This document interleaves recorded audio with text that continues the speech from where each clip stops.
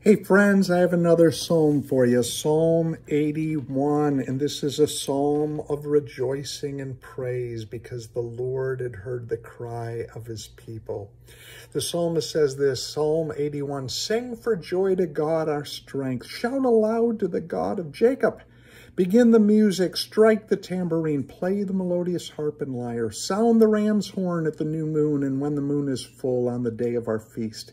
This is a decree for Israel, an ordinance of the God of Jacob. He established it as a statute for Joseph when he went out against Egypt, where we heard a language we did not understand. He says, I removed the burden from their shoulders. Their hands were set free from the basket.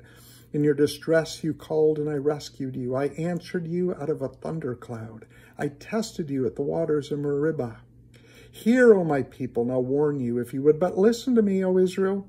You shall have no foreign God among you. You shall not bow down to an alien God. I am the Lord your God who brought you up out of Egypt. Open wide your mouth and I will fill it. But my people would not listen to me. Israel would not submit to me. So I gave them over to their stubborn hearts to follow their own devices.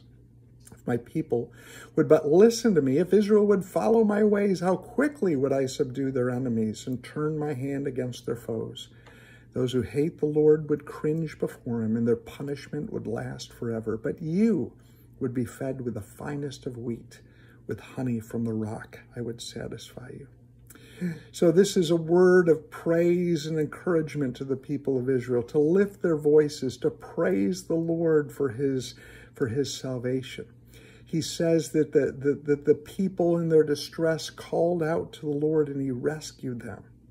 And then he says the lesson to be learned is to respect and honor the Lord, to keep no other God, to have no other gods before him, but to serve him lest he turn us over to